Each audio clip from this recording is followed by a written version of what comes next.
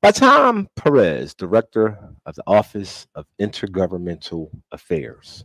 And the $64,000 question all day long has been, tell us what the Intergovernmental Affairs Department does. We make sure that the Biden agenda can get implemented. And the way you make sure that infrastructure works, that the money flowing to schools, to cities, to counties, directly to people works, is by working with mayors, working with county officials, working with community leaders. And that's what we do at the Office of Intergovernmental Affairs. We just had all the governors in town last week. Gotcha. The week before, we had all the mayors in town. Success is a joint venture between the Biden-Harris administration, our state partners, our local partners, our community partners, our media partners, to make sure that people understand what we're trying to do for them and understand what investing in America means. It means your $35 cap on diabetes comes to you from the Biden-Harris administration. It means that those investments in apprenticeships so folks can get jobs comes to you from this investment or that investment. So that's what we do at Intergovernmental. We're connective tissue, making sure that government works for everyone. So in research, there's something called translational research. And the job of a translational researcher is to take this stuff that happens up here and to make it applied in places. Is that similar to your function? Oh, very much so. I mean, the challenge that we have is we have an alphabet soup of investments. Investing in America is a very good umbrella term. But if I sit here talking about the infrastructure bill or the Inflation Reduction Act, you know what the Inflation Reduction Act is really about? Is about equity. It's about making sure that we lower the cost of prescription drugs. So right now, the first president who's been able to successfully take on the pharmaceutical industry to lower costs has been Joe Biden. Okay. So translating down words that, in the abstract don't mean much, or they're hard to decipher. That's one of the things the Inflation Reduction Act does.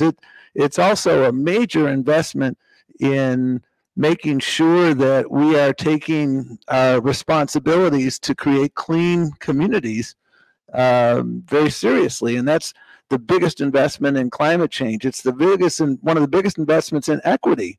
You look at where toxic waste dumps get located. Yeah. You look at where, in the name of redevelopment a generation ago, you put that interstate highway right through the black community. I grew up in Buffalo, New York. They built the Kensington Expressway to connect, make it easier for the white folks in the suburbs to get downtown. They went right through East Buffalo. And now what Joe Biden is doing through an initiative called Reconnecting Communities is making sure that communities in Philly or in Buffalo, where I grew up, that where black and brown folks were literally cut out of opportunity are reconnected. And that's what we're trying to do, is build an America that works for everyone. So let me ask you, if I'm a Philadelphian, sure, or a Pennsylvanian, and I want to, you seem like the connector. You seem like the person I would have to go to in order to get stuff in my local or state municipality done that comes from the federal government. How do I access you? And I'm wondering for you, does Philly do a good job of that? I contend that there are a lot of opportunities that we don't get in our city because our connectors are not connecting well. Well, I'll tell you, if you got a president in Joe Biden, I haven't looked at the numbers recently, but if I had to look at the city he's been to most frequently, if Philly isn't number one, it's in the top three. So how come we still poor and hungry? Well, we still have more work to do because, the mistakes and inaction of 60 years doesn't get cured in 3. Okay. And I remember vividly when I had the privilege of being your labor secretary during President Obama, one of the things we did in Philadelphia was to connect young people, young black and brown people in particular, to really good jobs. I worked with then Mayor Nutter on programs to introduce 18-year-olds to careers in computer coding. Okay. Because one thing I know, because I got 3 kids, this smartphone is their life. And whenever I got a problem with this, I don't try to fix it. I just give it to my kids and they fix it. Exactly. And so you take that fluency with gaming, you take the fluency with gadgets, and you translate that into a middle-class job. Because, there are 500,000 openings for computer coders, and you don't need a college degree. Mm-hmm. And that's a pathway. So those are examples of things that we have done both back in the Obama years and now in the Biden era to make sure that opportunity exists in every corner of America, including right in the heart of Philly. And I'm understanding that. Here's my challenge, and maybe you can help me understand it better.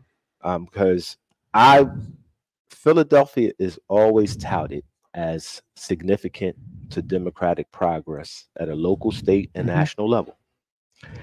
You're right. The Bidens and many others come to Philadelphia often to curry the vote of Philadelphians, particularly Black Philadelphians. If Black Philadelphians don't show up in this next election, the Democrats won't carry the state of Pennsylvania. You have Pittsburgh associations as well. We know how important that is. And I'm struggling with all of that. How come Philadelphia is still racked with poverty, hunger, poor schooling, and it seems disconnected from the opportunities that you're so excited about? I'm trying to understand that lack of translation, and I think you can help me. Sure. Well, I think it's important to understand where we were in 2021 when Joe Biden took over, where we are now, and where we need to go. I mean, the unemployment rate in Pennsylvania when Joe Biden, the unemployment rate, let's be real specific, for the Black community when Joe Biden took over was 9.3%. It's now 5.3%. The overall unemployment rate in Pennsylvania is 3.5%. You look at Black wealth in the aggregate, including in Pennsylvania, it's way up. Black employment is way up. Small business ownership in the Black community is way up. Costs for internet are coming down. Black enrollment in the Affordable Care Act is at a record level. The president has brought down costs for things like insulin, and insulin, diabetes, disproportionately impacts Black and brown communities. So when you're paying $35 a month instead of $400 a month, that's real money.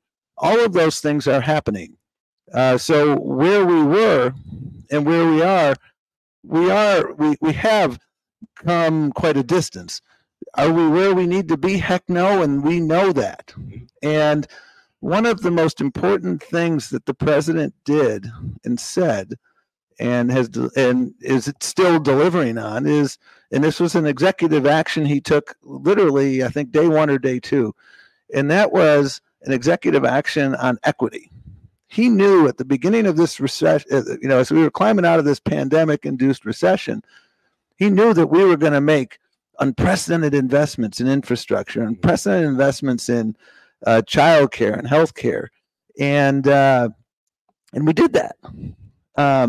But he also knew that we didn't want to do it the same old way, which is why we had this focus on equity. And there's a concept that we have called Justice 40 communities. These are communities that have been disproportionately impacted. And if you've spoken to folks from the administration, from the Environmental Protection Agency, other agencies, very, very real focus. And Philly falls under that category. And so I am simultaneously proud of what we've been able to do to bring more jobs and opportunity to folks. And the president has been working very closely now with Mayor Parker to identify, what are some other opportunities? Like you look at, the penitentiary that's been shut down for generations. And, most Americans know about the horrific, Tuskegee experiments, but fewer. Holmesburg or Eastern State? Well, the one that's in the city? Yeah, the one that's in the city. Okay. Yeah. And, fewer people knew about some of the experiments on Black people that were taking place right in the city. The president knows about that. And he's working with the mayor, to reimagine, redevelopment. working on public safety as well. We know the murder rate, shot up in 2020, 2021.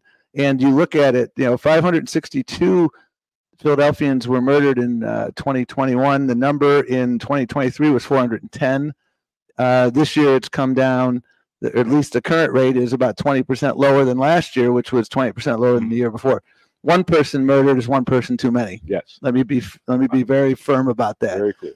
Again, though, the trend data is moving in the right direction, and we're going to continue to invest the resources that are necessary so folks feel safe. Let's invert the funnel for Sure. a minute. I get what you're saying from the White House's perspective. I would want your advice to local leaders and state leaders of how better to access what you say you all are offering. Sure. Because there, to me, seems to be somewhat. So if I'm a local leader, state leader, how do I access what comes through your office? That's a great question, and it's not just my office. Right. How do you access something at the Labor Department or Health and Human Services? Well, first of all, as your former labor secretary, I said when you have a good job and you have access to health care, and you have access to safe, affordable housing, those foundational pieces can help lift up families and communities. And so, on the job front, the biggest challenge that employers have right now is worker shortage. Right. And so I often refer to the Department of Labor and our administration as like Match.com. Yes, we will be talking to them. Okay. Sure. And, we match job seekers that want to punch their ticket to the middle class with employers who have needs. Right. And, we've worked very closely. I've been to the Finishing Trades Institute right in the heart of Philly. And that is a spectacular set of opportunities for folks. And, let's be honest about the evolution of the labor movement. The reason why, one of the many reasons why Joe Biden loves the labor movement is that it is a real pathway to opportunity for Black and brown people. Philly has historically left, we call it leaving money on the table regarding opportunities for federal grants or state grants or whatever the case may be that we don't go after. Maybe because we don't know about them, maybe because we have poor grant writers. I don't know. Yeah.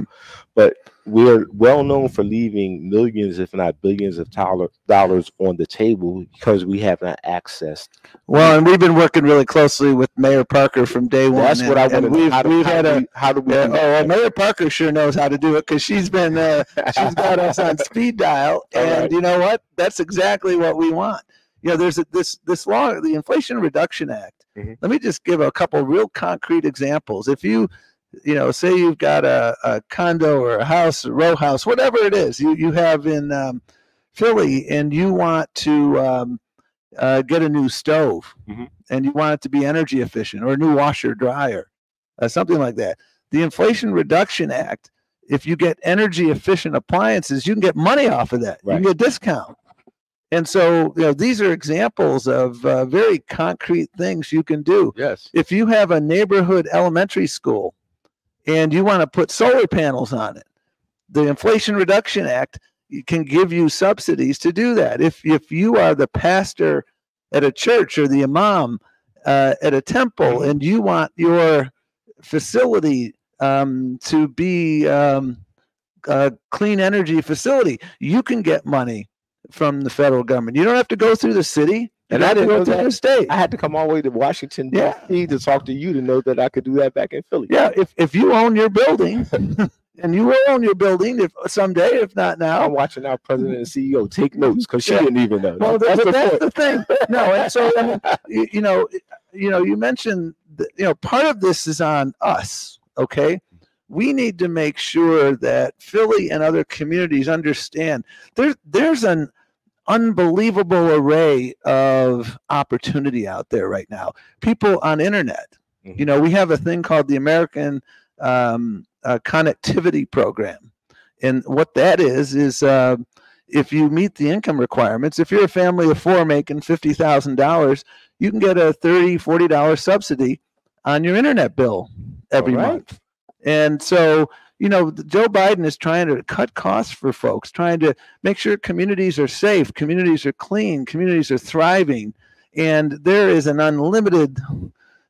seemingly unlimited number of opportunities. And my job is to make sure that folks are aware of them and to work not only with our local elected officials, but that's why we do conversations like you, because you're an opinion leader. Like, folks listen to you, man. Well, we've been waiting all day to find out what Intergovernmental Affairs does, and now we're very clear, and I'm sure people from Philly, people from Pennsylvania, people from across the nation will be reaching out to you directly. Tonya Perez, I'll give you my email, okay? Of the Office of Intergovernmental Affairs. Do that, by the way, before Thomas.e.perez at who.eop.gov. That's again, Thomas.e.perez at who.eop.gov. I want to hear from you, and we want to help you. Thank you, Mr. Perez, for joining us. It's an honor to be with you. Thank you.